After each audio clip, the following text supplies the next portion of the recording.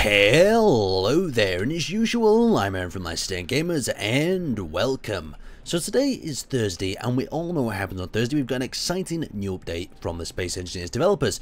This one being a little late, but the features are rather exciting. Now, as you can see in front of me, we've got a new block. Now, this new block is not modded. This is a new turret block that's been added. Now, this has been added for small ships. We've got one here on this small vehicle, and we've also got one here on the mining ship. Now, if we have a look over here, you can see we've just got them in the static sort of format. We've got the gatling gun variant that has holes on all sides, so we can fit little connectors to the side to feed it ammunition, and we also have a larger trapdoor on the bottom. Now, on the other hand, we have the larger rapid firing sort of rocket launcher, and that doesn't have any little holes on the side. It only has a big port on the bottom. Now, something to take consideration about these are the bases are rather large. So you can see we've got the rocket launcher on the back of this truck, and if I get the gatling gun out by pressing 8 and I click there, you'll just see how much space it actually takes up and requires on that small ship. But I guess that is kind of necessary because these things don't require any aiming at all. It'll all be automatic, and they're very useful for defending your back. Anyway, let's see these in action. So I've just spotted an enemy mine layer out there. We've got the blue ship up there as well. We can see that we're engaging it. We've got multiple shots going. Missiles are aiming in automatically. You can see the amount of space that these are taking up. So if we turn to the right, you can see the top turret is tracking and the bottom turret is tracking around the target as well. And they're all landing really direct hits. It means I can concentrate on flying and the missiles can just do the job for themselves. And if I line up both of the rockets here, we'll see if we can get both of them striking down. There's one. There's the right pod. And they're really easy to aim as well. I mean, I'm literally doing no effort. I can drift in through the side here, evade missiles, and the turrets can just keep going. And even if I want to, I can manually control these. So if you do have a ship with multiple sort of crew seats, it means that you could man it as well. Another one of the things that I'm quite looking forward to is to see how accurate these will actually be in a dogfight. Say, for instance, a guy's following you.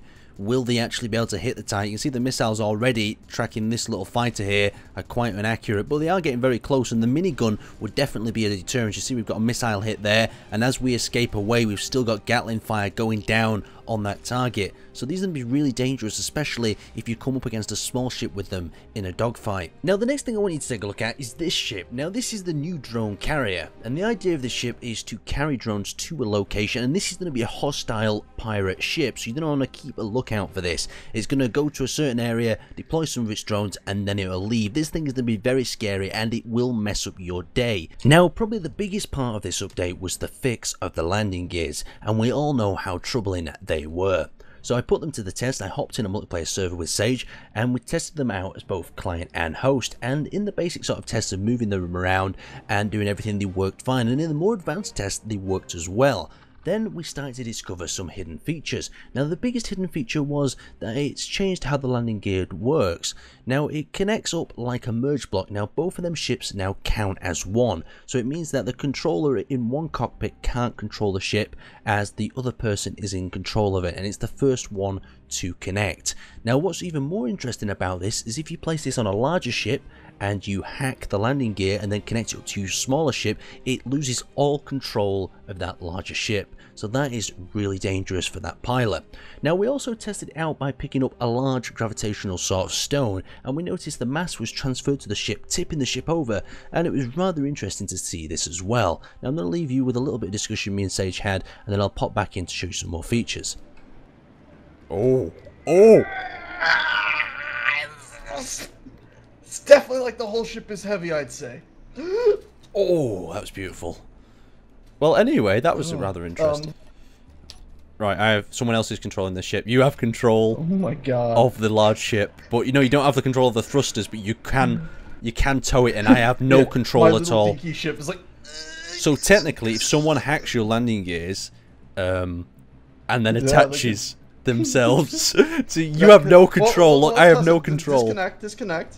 Yep, go. That is dangerous. If if someone hacks landing gear and then sticks a control panel on, you are completely disabled. If your turrets are gone, this is horrible. Let's see. I can't access all your systems, but I can't. Yeah, it can stop you dead in your tracks. God, they could even do that from right. Okay, your ship now too. you lock to me. Oh, I lock to you. Okay. Yeah, lock to me, and I will spin the ship to see what happens. Alrighty.